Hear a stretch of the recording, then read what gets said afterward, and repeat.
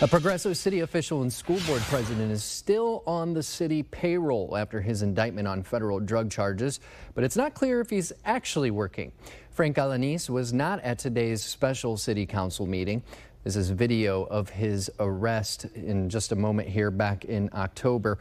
While he and 4 others are accused of being involved in a cocaine trafficking ring, Alanis has pleaded not guilty. At a special city council meeting today, we asked Progreso City Attorney Javier Villalobos for clarification on Alanis' standing with the city.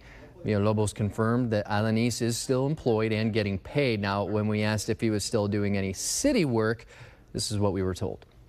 I don't know whether he's working on it. I guess he should be. If he's getting paid, he should be working. If he's not, then there's an issue. There's a presumption of innocence. The United States Constitution provides that everybody is innocent until proven guilty, and I know they have elected to keep him.